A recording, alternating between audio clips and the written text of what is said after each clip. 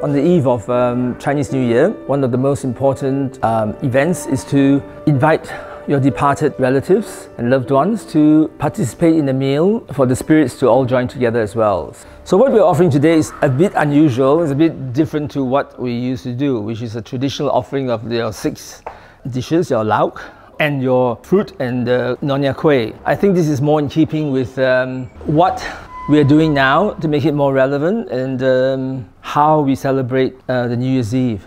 Notice the blue and white china. The blue and white china is your kitchen ching. It's called it's the chrysanthemum scroll or the blue pea flower design, depending on who wrote the first book on this genre. I think that these were designed and purchased specifically for ancestral worship. I was told by my grandmother that one always bought a set that was one rank below their socio-economic status. And I think it's a very sound advice for everything, you know, to actually be humble. It's one of the most precious things that my grandmother held on to throughout her lifetime, you know, her responsibility to do these ancestral offerings for her, not only her husband, my grandfather, but also for her in-laws. The side door valance, a pair of them that I inherited from my great-grandfather across the road. Well, I didn't actually inherit directly from him, it was from one of my aunts.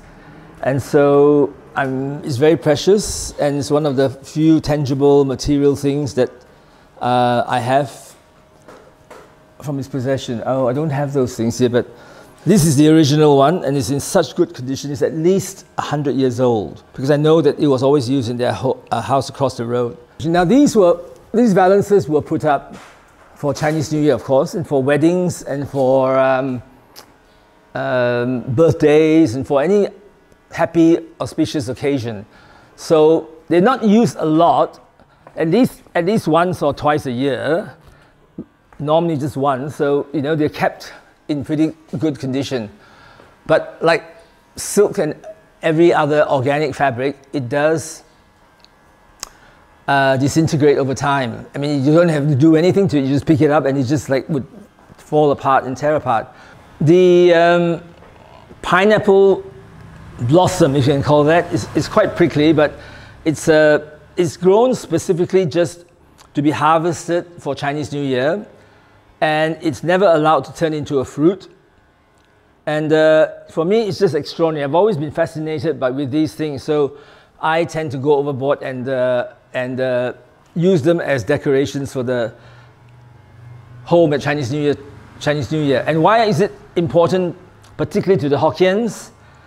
It's important because pineapple in Hokkien is a homonym for Ong Lai, which means prosperity enter into the household, prosperity entering into your life. These chair covers are always put on together with the valances for the same occasions. See the whole row now, it just transforms the room. So this is actually, I'll put it on the floor for easy comparison.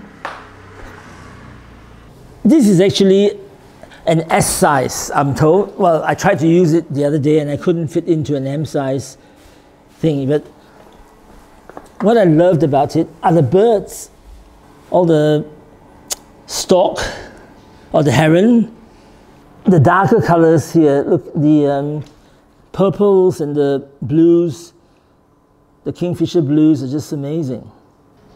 So what do the symbols mean? Okay, from that, the set that I've used is obviously got the fu. The bat is the symbol of prosperity and wealth. The birds symbolizes aesthetics and beauty.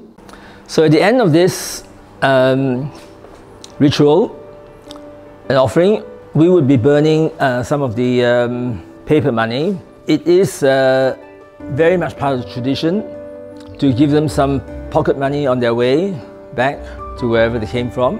And these days you can buy them. I feel that it's great to outsource these functions to those that are in the business of doing it or are less fortunate, because it just spreads the work around and gets the economy going, which is what we need these days.